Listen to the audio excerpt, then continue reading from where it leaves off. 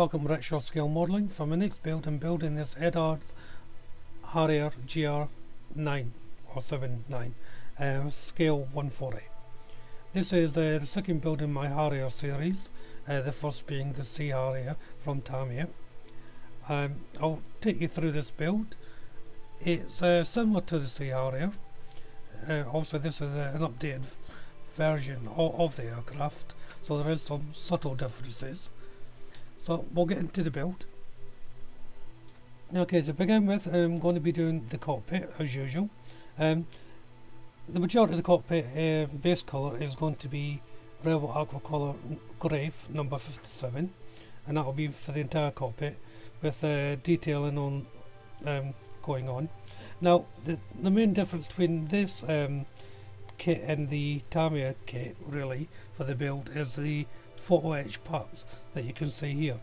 Now I didn't use them all, I only used them some where I deemed it was necessary, so a lot in the cockpit really. They're very small parts but very well thought and laid out, and the instructions are really clear for it.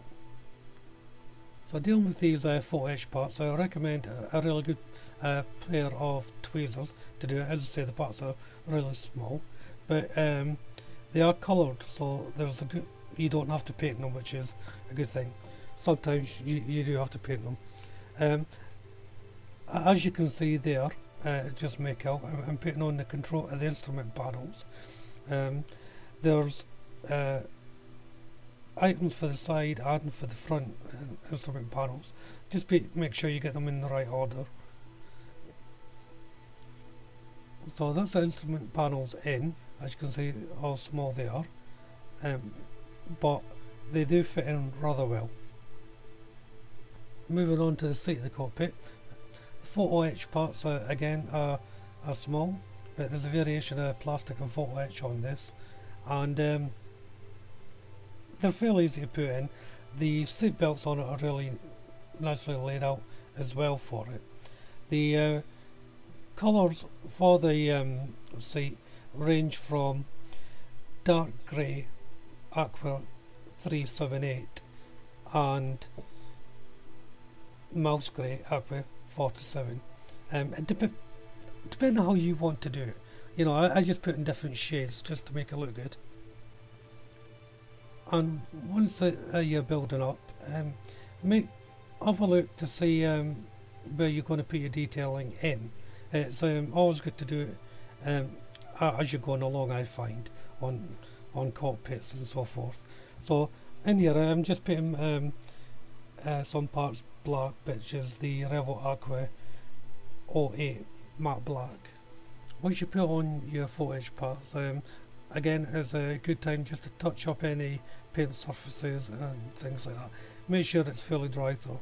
You may be tempted to think, oh it's a bit dry, I'll just throw on a bit of paint. You can ruin your paintbrush if it's not dry. Moving on to the inner part of the engine now, this is predominantly painted in Rebel Aqua 91 steel, and the instructions say just paint a little bit there where you see. I prefer to paint it all just in case you've left a little gaps. Moving on to the fuselage, just take the time to sand on any burrs that you may have on the actual plastic itself, and make sure it's all nice and clean before bonding, as always. With the Harrier, you have the exhaust port thrusts. These little bars are put in without any glue, so that they can be manoeuvred once the kit's built. They're just little poly plugs that you put in, then marry it up and secure it. There's a couple of holes that you have to make on this kit, so use your pin drive just to make them. Have a look at this stage as well to decide if you're going to have it on a display stand or not, because this will be where you'll be making the hole for the display stand. And once the prep work's done, it's just a case of slotting it in position, and it fits really well, this kit. In fact, some parts are really tight, so just be careful. Make sure you dry fit beforehand. And once the underside of the aircraft is done. Time to bond the fuselage together. Again, just take note of the two bars that are going to be holding the exhaust struts. Make sure they're in the proper position before you close it up, because if it's not, you'll have problems down the line. Now's the time to put in the engine. Now the instructions call for the side panels to be white, but I painted them the white originally. Then I thought, well, surely it should be the same colour as the main fuselage, so later on I did repaint them. Back to the cockpit, and just in the side panels of the cockpit, again 1 or 2 bits of photo etch to go in. And once you're happy, just a simple case of bonding the two parts together before it slots into the main fuselage. I do like this design of this kit, how the cockpit goes together and how it bonds into the main fuselage. And the nose of the aircraft, the nose cone, again it's just a simple case of bonding the two halves together. A little part added on, shouldn't cause any trouble for you. Next up is the air intakes for the engine. Now these can be positioned in an open or closed, depending on how you want to display the kit. I decided to go in the open because the Harrier was enclosed. So there's just little, best described, little rectangular parts of plastic, and they just slot into those. There is little bars to rest against when you're doing it, so you can't really go wrong. And next up is the exhaust vent thrusters. There's 4 of these to make up, 2 at the front, 2 at the back. Each set are slightly different in size, so just be careful that you're putting them in the right position. And once they're made up, and just painting them in Revell Aquacolor 09. And before you put the thrusters in, there's a couple of little heat plates there that have to go in first. These are getting painted in Tamir's XF84 dark iron. And it's a good time just to check for fit to see how everything is going to go. And once you're happy with the fit, just a matter of gluing them on. Make sure you paint around the area with your main fuselage colour before you put them on. And then it's time to attach the cockpit to the main fuselage. Again, they just slot into the little slots. Very good fitting, as I said before. I know the air intakes are dry, it's just a matter of slotting them in to the side. If you've used clamps and things like that, just take care that you don't knock them off or whatever when you put your next part on.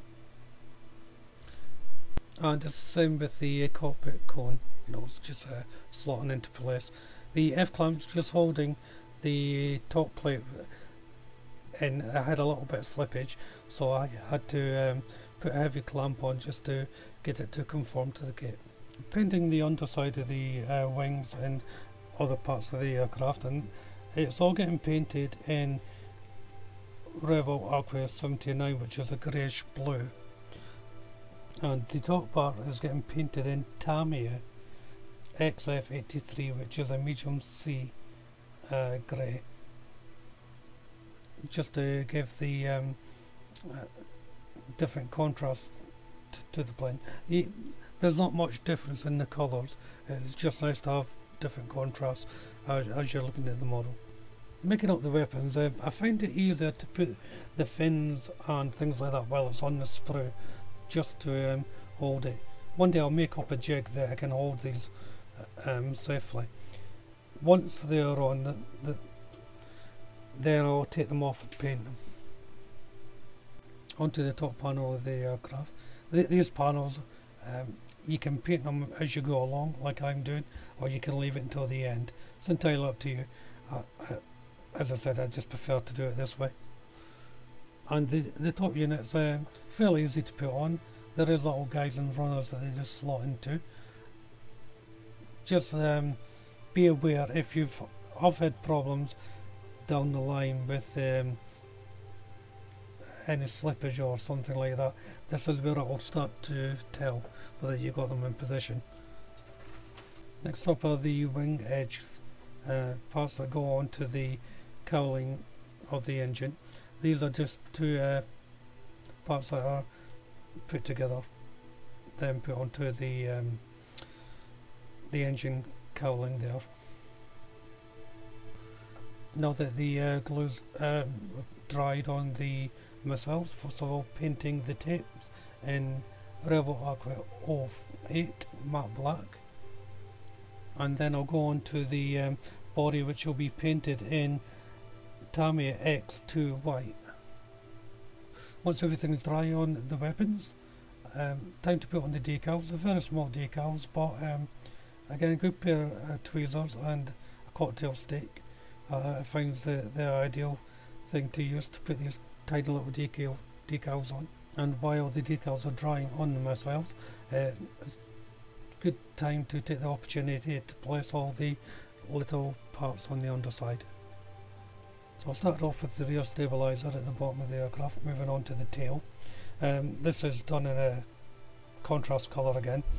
Also, off camera I made up the supporting arms for the missile, as you can see at the bottom there, and also put the decals on. And once the decals are dried, I'm just highlighting the missile, so I'm using Rebel Aqua number 15 yellow for this. So before I can attach things to the wing, I have to put the wing together, and it's the normal case is just marrying up the two parts. Again, they just click in very easily.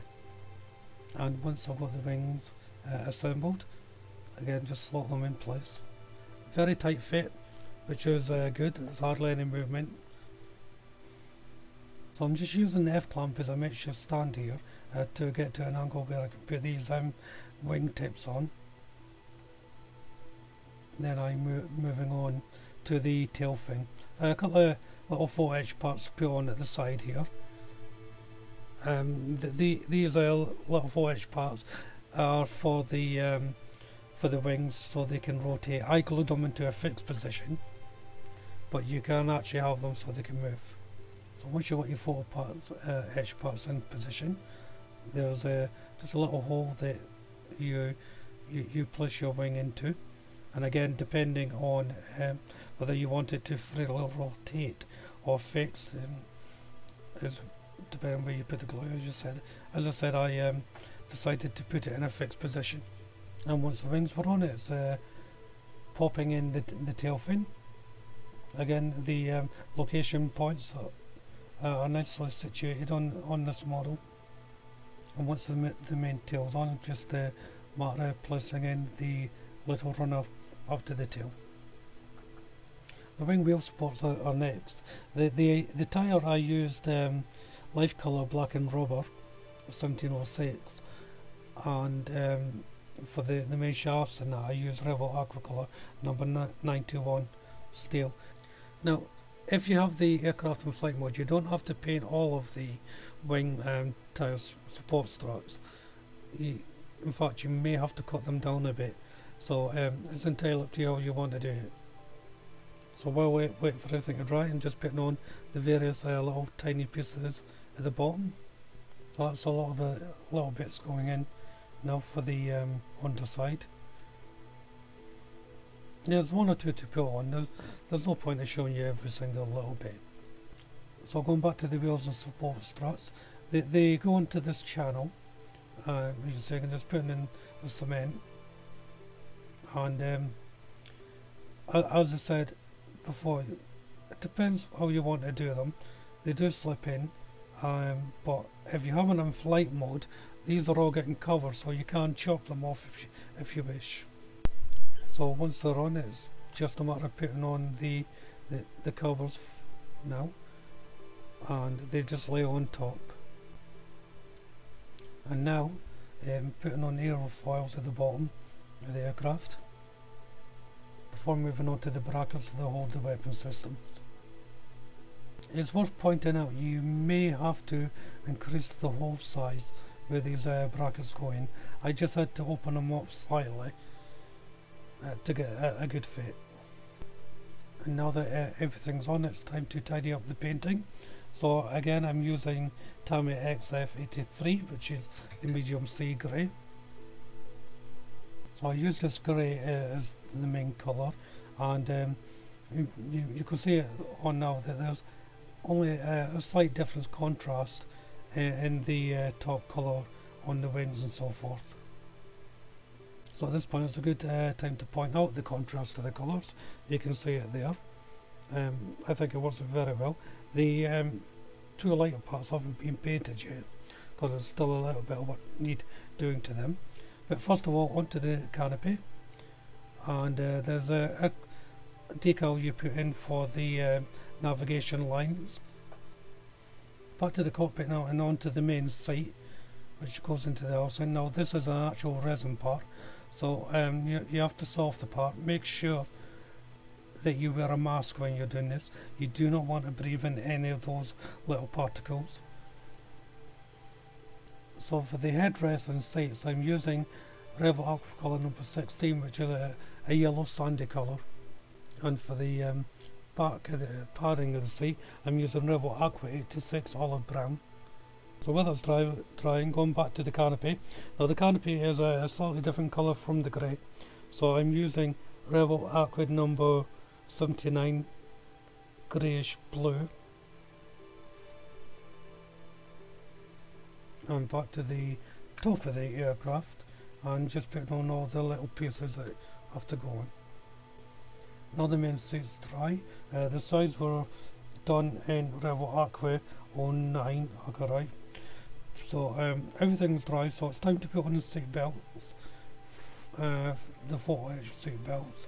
Again, they're very nicely laid out, small, but again a good pair of tweezers and a little bit of CA glue or super glue, and you shouldn't find it too difficult to put them on. So it's lots of the seat belts going on now, and again they just flop on. If you're using it as super glue, try and use one that's a slow set, that way you can just manoeuvre it about slightly to get it in position. And again, once everything's dry, it's time to do the detailing. So I'm just using red, so it's a Revit Aqua colour 36, and a little bit of yellow, which is a Revit Aqua colour 15. And these are just little dots that I'm putting on to highlight the areas. There is a little bit of footage you can put on if you want at this point, but I thought I'd just paint them in. Just before I moved on to the canopy, off camera I put in the seat into the cockpit area. So onto the canopy, it's just a little bit of canopy glue I'm using to glue in the clear passive part onto the mount. And while that was drying, I took the opportunity to paint the rest of the aircraft, and then it was back to the cockpit to paint the coverings for the instrument panel on the nose cone. And it's a good time at this point just to check inside the cockpit to see whether there's any touch-ups or whatever needing to be done before you put the canopy on. So in the end I didn't actually put the seat in properly, so I took it out and just to reposition it. So I was back to the underside to put on the drop fuel tanks. I decided not to put the missiles on in the end because I already had them on the Sea Harrier, and I thought why not have them off and see what it looks like, and I preferred the look. Back to the canopy. First of all, gluing on the back part of the canopy so the mount goes on first. Then time to bond the front part of the canopy. Next up was to paint the wingtips. So this was done in Revit Aqua 36 red first of all. Then I moved on to Revit Aqua colour 360 field green. So I started putting on the decals, as you can see here, but one thing I did forget to do with the schemes going, the tail fins meant to be painted white, so I stopped what I was doing, waited until everything was dry before I started painting, and that's Tamiya's X2 white on the tail. So once everything was dry, I put another coat of clear on, and it was back to decaling. And there's quite a few bits of decal to put on here. So some more decals going on, and then after that is another coat of clear to seal them in, and then a little bit of weathering, just using some Tamiya pigments on that, just a light weathering, nothing much. So this build brings the build to a close. Hopefully you've enjoyed it. Why don't you check out all my other builds, particularly the Sea Harrier, the one just before this. They are linked together. If you have any questions, comments and so forth, feel free to leave them. There will be a short slideshow at the end of this, as I said at the top of the video, also showing the Sea Harrier together with this one. So for now, thank you all for watching. Bye bye.